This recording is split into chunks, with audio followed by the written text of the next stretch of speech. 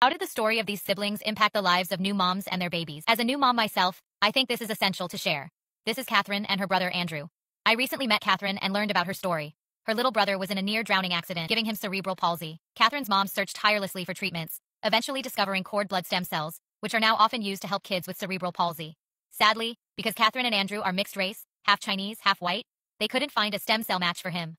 Mixed race and people of color often struggle to find matches, with up to 30% unable to do so. Although Andrew passed away, Catherine became determined to make cord blood banking accessible for more families. I had assumed it would cost $10,000 or more, but Anja Health offers an affordable option starting at just $49 per month after birth. This made it possible for me to invest in something life-changing and affordable. After delivery, a healthcare provider collects the cord blood, cord tissue, and placenta using the kit's tools. Anja Health then arranges for the kit to be picked up, processed, and stored in a vapor nitrogen storage tank, ensuring the stem cells are preserved for future use. Link in bio to get the kit.